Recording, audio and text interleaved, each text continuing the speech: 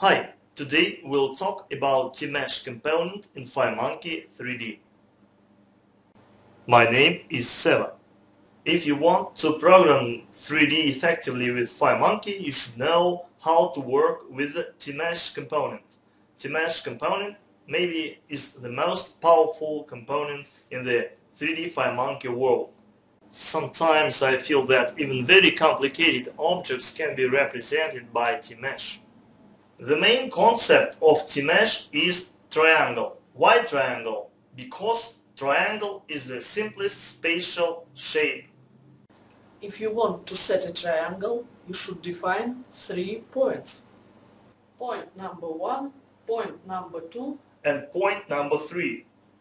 But the indexes will start from 0, so we'll have point 0, point 1, and point 2.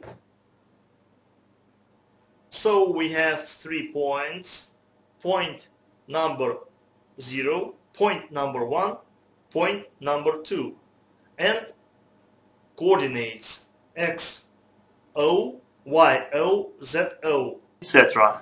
Can we change the order of points? It's easy. So we can change, and maybe the second point, the point with index 1, will go first. Then point with index 0, and then point with index 2. We can make additional change. That's okay, but from the beginning it's better to keep the right order. 0, 1, 2. So now we know that any point has an index, and any point should be set with its spatial coordinates x, y, and z. In addition, in any particular point of the triangle, you should define a normal. A normal is a vector directed arbitrarily, but the color of the points and intermediate points strongly depend on the direction of the normal. Let's consider a normal as some torch. We can direct the torch right in the camera. In this case, we'll have the maximum brightness of the color. If we direct the torch outward, we'll see black point. You can even set the direction of the normals in this point right here and this point right there, and in intermediate points of the triangles the brightness will be changed in some smooth way. Don't direct normals outwards, because in this case you'll see completely black triangle. For simplicity, you can set normals as 0, minus 1. It means that the normal will be directed towards the camera.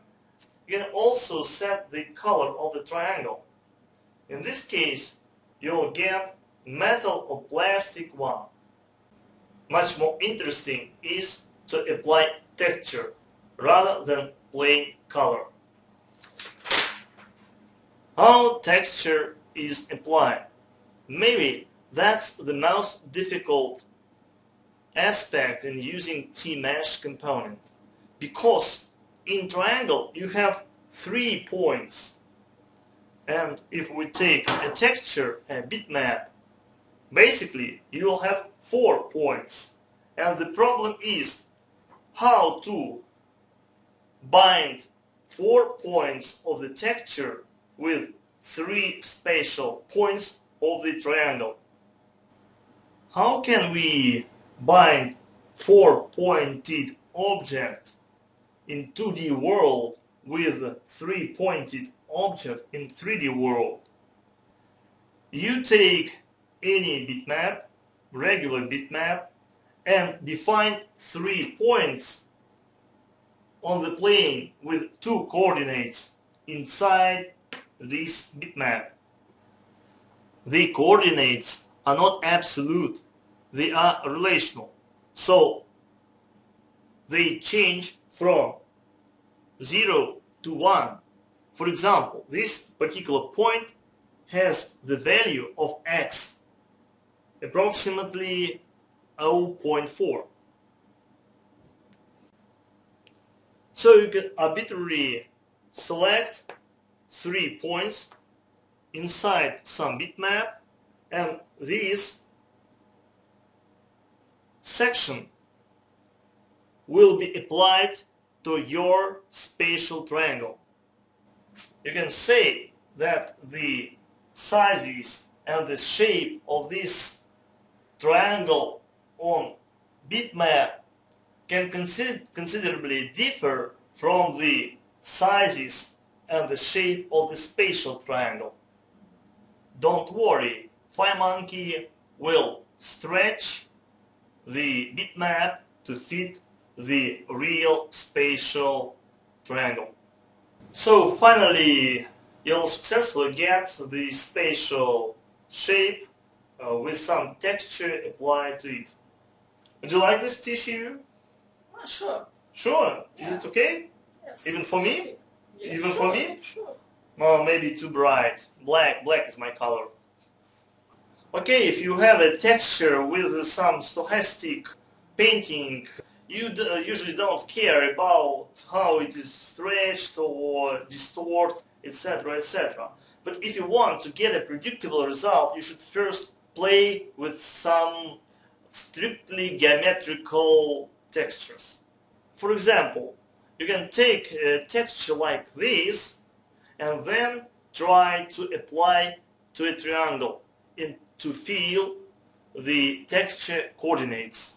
Texture coordinates are points inside a texture which is then used to bind the texture to a triangle. I've made a special project for you to play with and to understand the texture coordinates. In the project you can see the TMesh component which defines the spatial triangle, and some bitmap is applied to it. The bitmap is a simple image. For the sake of comparisons, there is another component, a plane, square plane, with the same bitmap to fill the texture without some distortion or stretching. Let's go back to the TMesh component and see how the triangle is defined. Normals LO-1 towards the camera points. Coordinates for the point number 0, point number 1, and coordinates for point number 2. The third point with the index 2. Triangle indices show how points go from the first to the second and to the third. You can change the order, but be careful not to hide your triangle. If you make some change like this, 0 to 1, you will hide the triangle. In this particular case, the result is not useful, but sometimes it makes sense. It is the only illustration that you should be careful when selecting the order of points. Normals. Normal for point 0, for the second point, and for the third point, directed towards the camera, towards you. Let's make some change and direct the third normal to the right. You'll see the change of the color of the internal points in our triangle. And it's better to restore the previous position of normals. Before playing with texture coordinates, you should first set the bitmap or the texture. Once again, we are using a special model of the texture to see distortion and stretching. Okay, let's play with texture coordinates. The first point is left top corner, then top right corner and right bottom corner of the square bitmap. In this case, you can see that the texture on the triangle is just the same as the texture on the square on the right side. By changing the texture coordinates, we can make some stretching. Like our real tissue is a bit elastic and can freely be stretched. If you set the texture coordinate greater than 1, you'll get the doubling of images. These properties are good for design time. For runtime, it's more effective to use special arrays. Please remember this. So once again, indexes, coordinates, normal, texture, and texture coordinates. Now you know everything about TMesh. Play with the project and do effective 3D programming with FireMonkey.